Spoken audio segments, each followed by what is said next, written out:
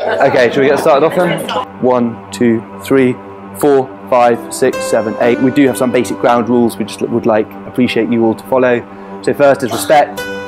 Please be patient. And finally, demonstrate understanding.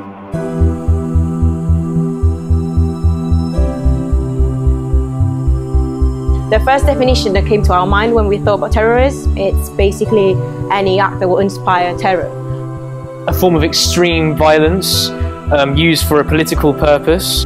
And our meager question was if Western powers should once again intervene in the Middle East. Should states stop funding rebel groups? Is it wrong for Western media to put more emphasis on the attacks in the West? Although it had extreme psychological harm, with mothers, families, children all being brutally affected.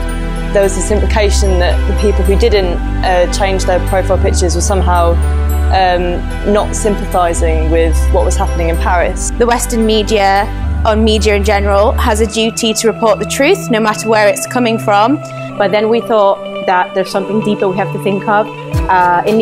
There is no black and white definition. In that same vein, if they are a state and they're considered a terrorist group, why can't the United States, Britain, France, which are also all states, be considered terrorist groups? Sometimes the rebel groups are fighting for democracy. They want to overthrow regimes.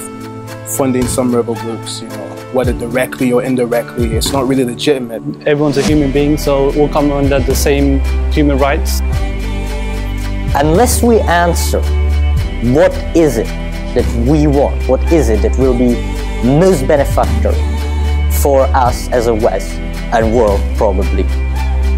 We cannot answer with directness which is the best choice. Thank you. Thank you.